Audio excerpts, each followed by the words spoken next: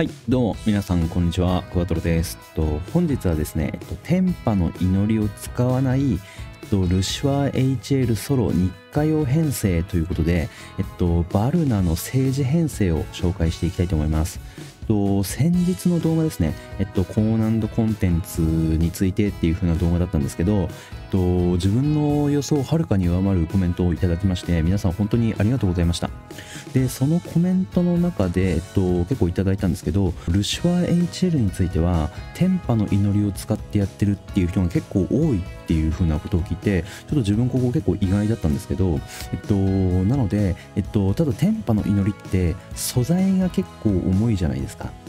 ただ素材が重い代わりに簡単にクリアできるっていう風なところが天パの祈りのいいところだと思うので、なので今回はより難易度が低い編成っていうところをポイントに、寄せて考えてきました。では実際に編成を見ていきましょう。はい、では実際の編成なんですけど、こちらですね。メンバーとしては、ウーノ、バジラ、カトル、ハーゼリーラ、マリア・テレサという風なキャラクターになってます。編成構築難易度としては、中間ぐらいですかね。3段階で言ったら真ん中の中ぐらい。限定キャラは、バジラだけっていう風なところがあるんですけど、賢者が2人と受天使もどっちも最終以上2人ということなので、そんなに難易度が高いっていうわけではないと思うんですけど、中くらいだと思ってます。で、その代わりに、クリアする上でのプレイ難易度は、かなり低いと思ってるので、今回はこちらの編成で、紹介していきます。で、ウーノとカトルなんですけど、自分のウーノとカトルどっちも限界超越してるんですけど、こちらは、最終上限解放されていればそれで大丈夫です。でもむしろウーノに関しては限界超越すると、ちょっとやりづらくなるんですよね。ウーノは一番最初にルシファーの特殊技のポースポロスっていう技で、早々にちょっと落ちてもらってハーゼリーラと交換するっていう風なことになるんですけど、ウーノが限界超越してると、1回耐えて回復するっていう風な、ちょっと2回同じ落とす作業をしないといけないっていうのちょっと手間がかかってしまうんで、ここに関しては限界超越してない方が楽だと思いますね。特殊なパターンですね、ここは。まずこのキャラクターを用意する上で、多分おそらく一番難易度が高いだろうっていうのが多分マリア・テレサの取得だと思ってます。先日10賢者の取得状況っていう風なことについてアンケート取らせてもらって、今ちょっと画面にアンケート出てると思うんですけど、10賢者を取得している人数が、5人以下の人と6人以上の人が大体半分ぐらいに分かれたんですよ。人によって若干違うと思うんですけど、自分の中ではハーゼリーラは大体5、6番目ぐらいに取得している人が多いのかなっていう風な印象で、逆にマリア・テレサは多分おそらく7人目以降ぐらいに取得している人が多いのかなっていう風に思ってるんで、ちょっとマリアを持ってないっていう人がちょっとこの動画見てる中にもいるかもしれないんですけど、ただ今回は水の上石のバルナ編成の紹介っていうことで、でも水を強化していきたいっていう人が結構見てくれてる中に多いと思うので、マリアを取得するとこういうこともできるよっていう風な意味も込めてマリアを使って紹介したいと思います。で、次に武器編成なんですけど、武器編成は今回このような編成で挑戦してきました。この中で必須武器になっているものは、メインで使ってるブルースフィアと、あと扇抜きが2本以上ですね。2本以上あれば、一応最低ラインはクリアしているかなっていうふうに思います。で、扇抜きを3本目持ってないよっていう、2本も結構ハードル高いんですけど、3本以上持ってないよっていう風な人も結構いると思うんですが、そういった方は、呼吸とその槍とか HP を増やすような武器を入れてもらえれば、一応の代替にはなるかなっていう風に考えてますね。で、逆に扇抜きが、3本以上持ってるよっていう人は、この編成かなり硬くて耐久度が高いので、むしろドラゴニックウェポンを普通の終末武器に変えて、もっと火力を出していく方向に寄せてもいいと思います。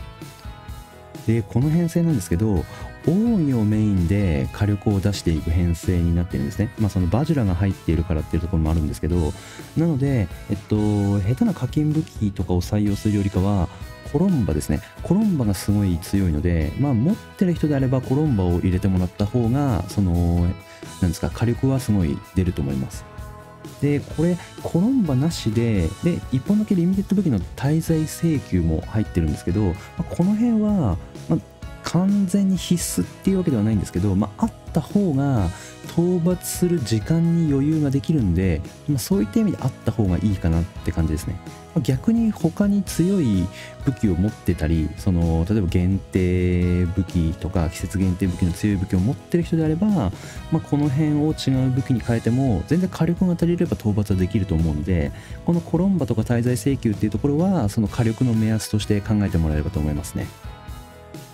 で、次に召喚石ですね。召喚石は今回このような感じで編成してきました。ハールート、マールート、まあ一応課金石が1個入ってるんですけど、ここは全然必須じゃないですね。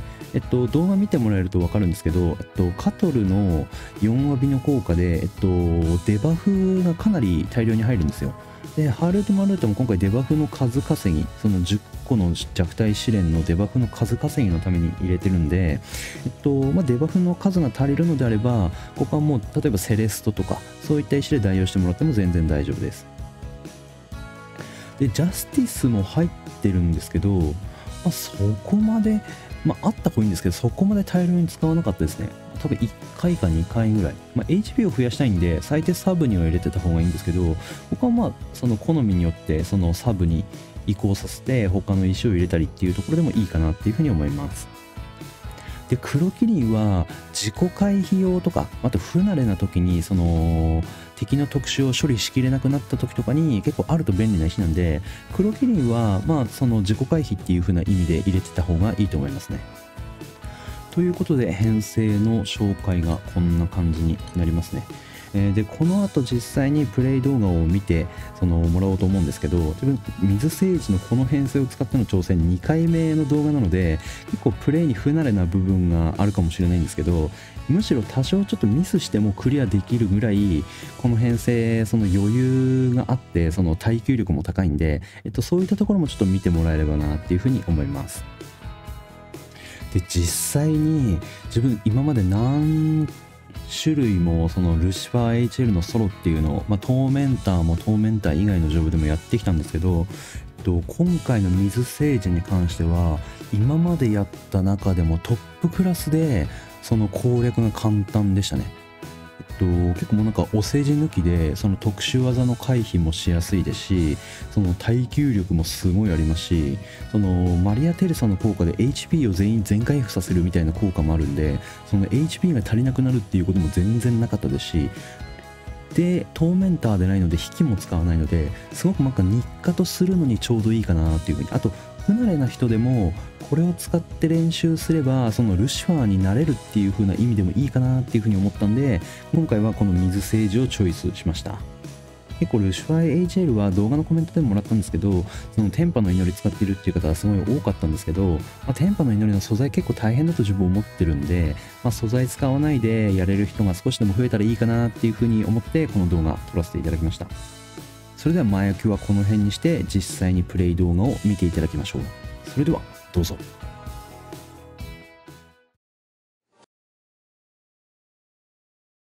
週末は間もなく成就する。引き分けがないやつにはこうだ。ありがとうございます。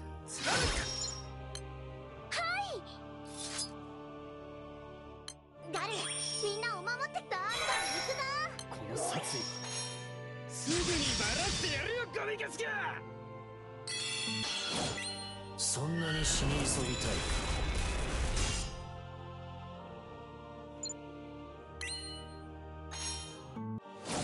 週末は間もなく成就する。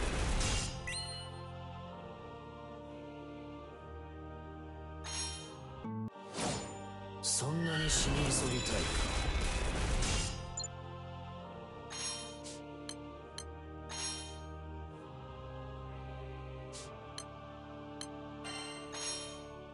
すぐにバラしてやるよ、ゴミガスが。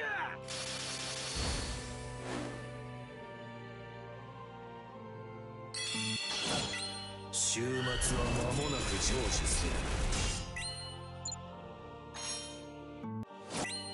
終末は間もなく成就する。終末は間もなく成就する。抵抗は無駄ですわ。抵抗は無駄ですわ。すぐにバラしてやるよ、ゴミガスが死に去るぜ。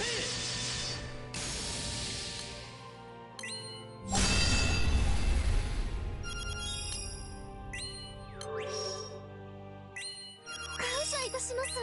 引き分けがない奴にはこうだ。終末は間もなく成就する。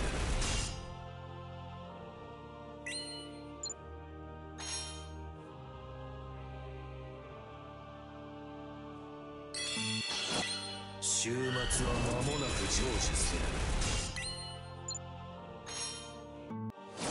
終末は間もなく成就する。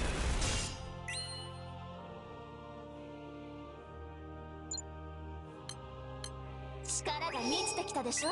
力が満ちてきたでしょ。ガル、みんなを守ってくとあんた行くぞ。この殺意は守るための力。終末は間もなく成就する。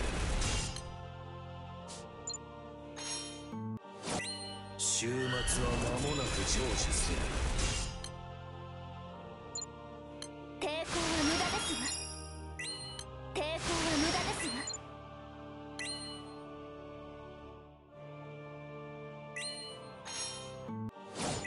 そんなに死に急ぎたいか。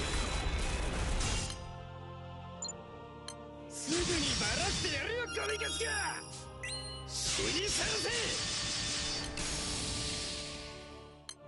引き分けがない奴にはこうだ。終末は間もなく成就する。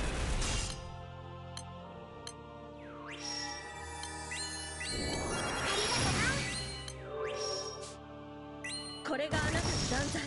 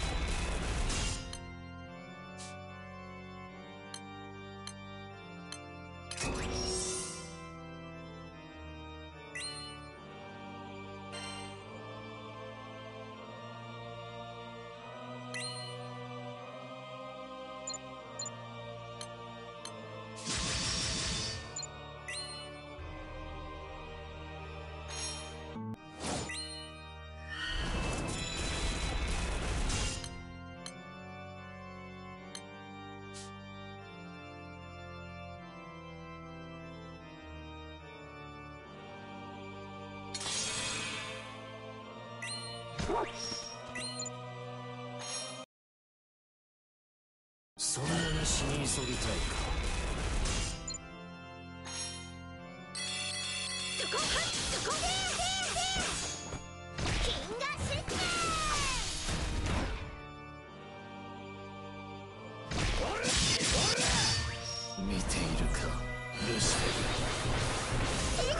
イスロスト。そんなに死に急ぎたいか。これがあなたの断罪。すぐにバラしてやるよ、ゴミガスが。ありがとうございます。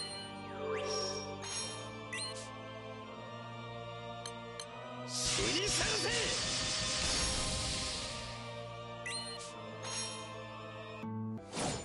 終末は間もなく成就する。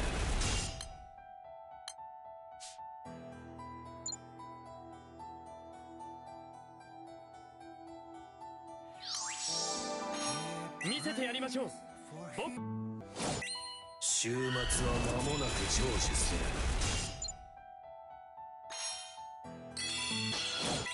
終末は間もなく成就する。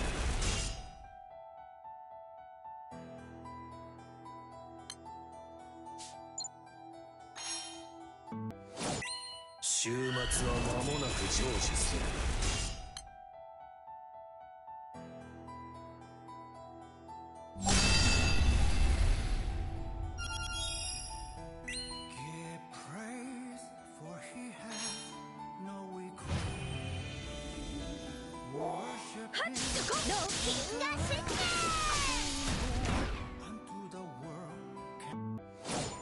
そんなに死に急ぎたいか。ありがとな。ありがとうございます。おとなしくしろ。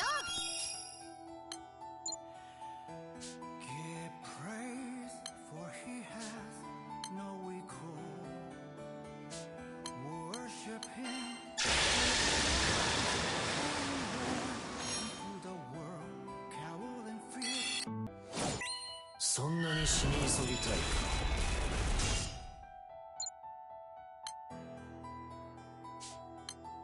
これがあなたの断罪。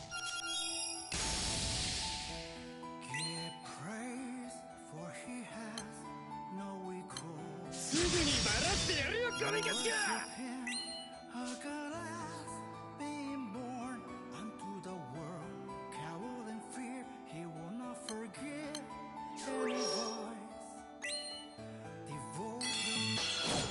終末は間もなく成就する。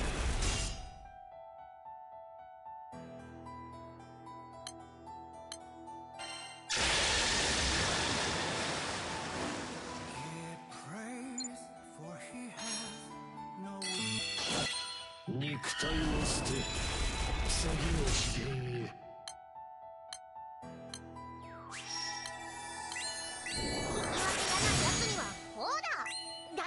みんなを守ってくぞ。行くぞ。死に去るぜ。この殺意は守る視点より至る雫は劇場の涙。その様は終末の予兆。すぐにバラしてやるよ、ゴミガスが。すぐにバラしてやるよ、ゴミガスが。すぐにバラしてやるよ、ゴミガスが。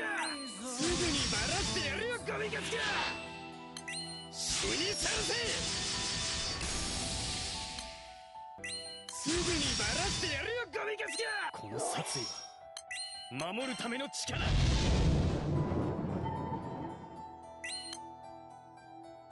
これがあなたの断罪。私の道を阻むなら容赦はしない。ジャスティ目に物見せてあげる。すぐにバラしてやるよ、ゴミガスが。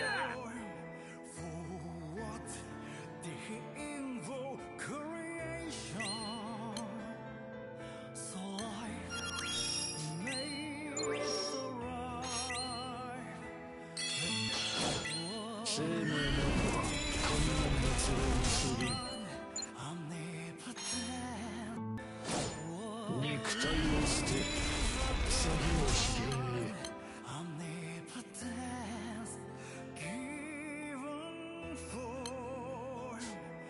引き分けがない奴にはこうだ。おとなしくしろ。生命の困難な都合に過ぎん。すぐにバラしてやるよ、ゴミガスが。生命の困難な都合に過ぎん。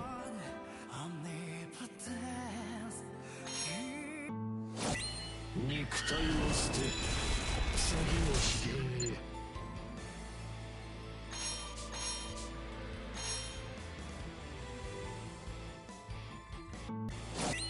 生命など困難に連れにする。すぐにバラしてやるよゴミガスが。死に去るぜ。これがあなたの断罪。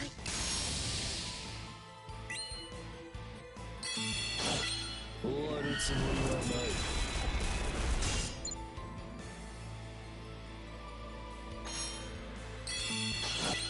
肉体を捨て次の次元へ。引き分けがない奴にはこうだ。おとなしくしろ。生命など困難に連れにする。誰や、みんなを守ってくる。どんどん行くぞ。すぐにバラしてやるよゴミガスが。死に去るぜ。この殺意は守るための力。そこやれ。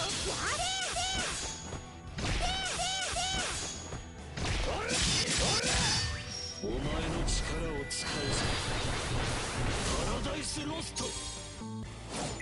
生命など困難に連れにする。ありがとな。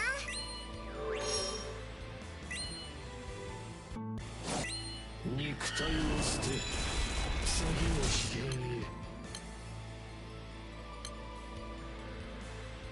すぐにバラしてやるよゴミガスが。生命など困難に連れにする。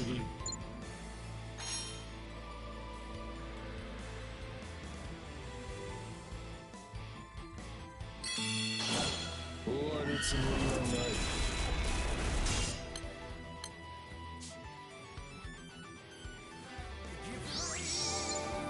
行こう。肉体を捨て次の次元へ。これがあなたの断罪。引き分けがない奴にはこうだ。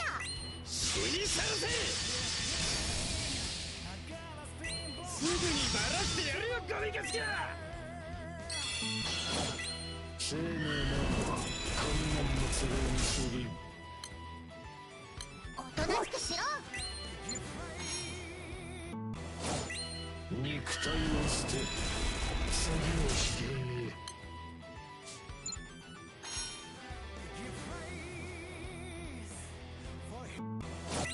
肉体を捨て次の次元へ。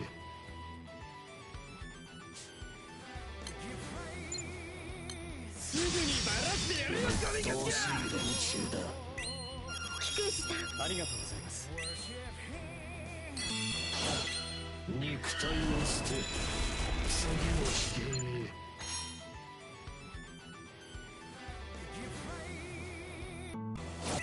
生命など困難に連れにする。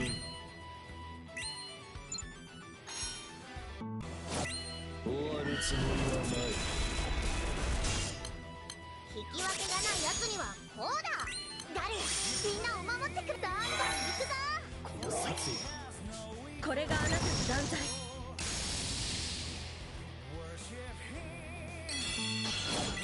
生命など困難に連れにする。おとなしくしろ。肉体を捨て次の次元へ。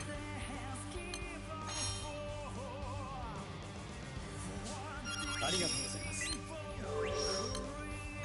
死に去るぜ。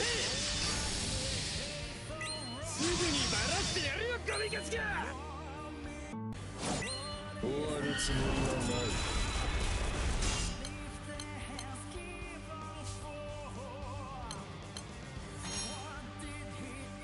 すぐにバラしてやるよゴミガス。死に去るぜ。この殺意は守るための力。生命など困難に連れにする。肉体を捨て次の次元へ。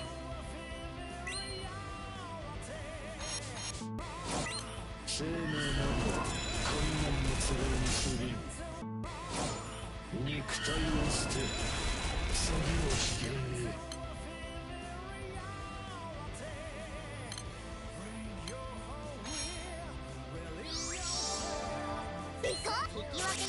つにはこうだ。すぐにバラしてやるよゴミガスが。終わるつもりはない。ありがとな。これがあなたの断罪。終わるつもりはない。肉体を捨て次の次元へ。おとなしくしろ。すぐにバラしてやるよゴミガス。死にさらせ。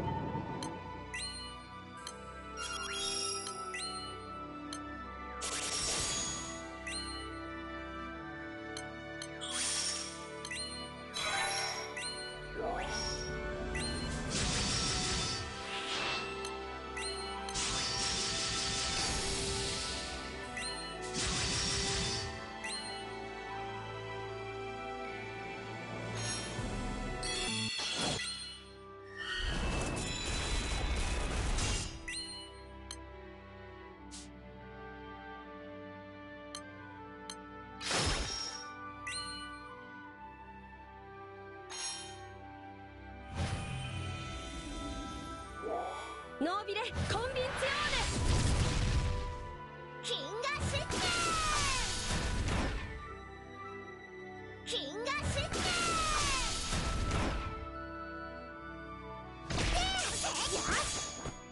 真相覇者剣精進。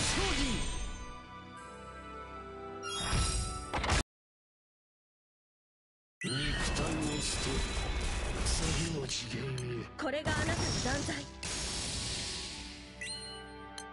おとなしくしろ。生命などは観覧の都合に過ぎん。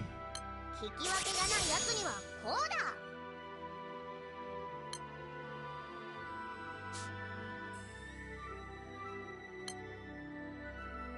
堅牢なる我が構えを見よ。心配をかけたね。生命などは観覧の都合に過ぎん。これがあなたの断罪。生命などは観覧の都合に過ぎん。引き分けがないやつにはこうだ。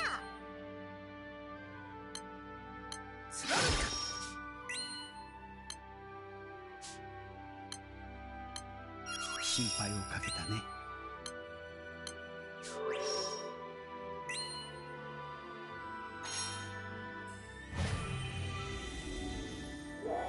どう？金河出現真相覇者剣精進。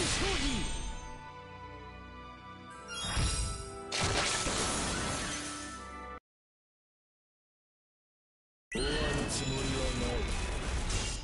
これがあなたの断罪。行こ生命などは観覧の都合に過ぎん。心配をかけたね。う。おとなしくしろ。終わるつもりはない。引き分けがないやつにはこうだ。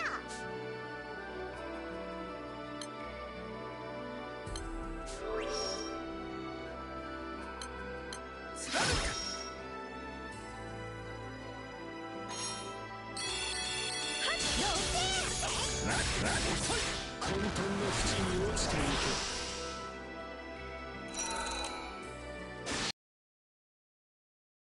生命などは観覧の都合に過ぎん。これがあなたの断罪。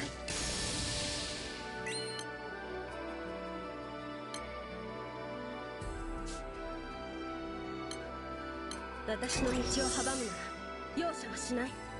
ジャスティス目に物見せてあげる。堅牢なる我が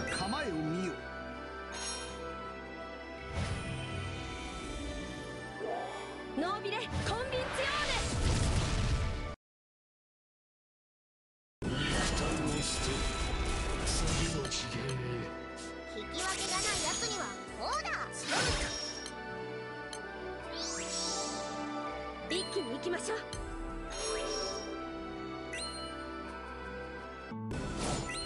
肉体を捨て次の次元へ。これがあなたの断罪。我が信念ただただ鋭き槍となりて一抜のごとく一つなぎに輪を。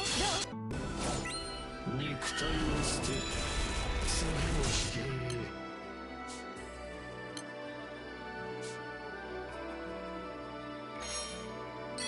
ノービレコンビンツヨーネ。生命などは雷の都合に過ぎん。これがあなたの断罪。引き分けがない奴にはこうだ。貴公子さんありがとう。ありがとな。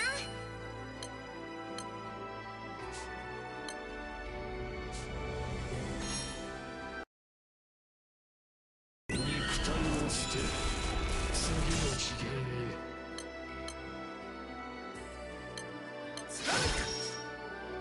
傷一つ堅牢なる我が構えを見よ。ノービレコンビンツヨーネ。肉体を捨て次の次元へ。貴公子さんありがとう。一気に行きましょう。そこか真相はじゃけん生じ。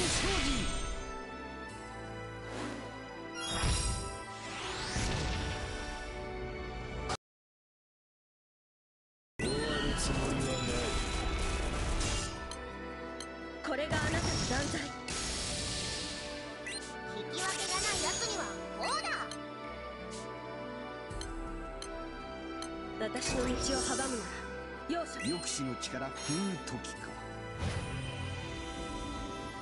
君ならできる。信じる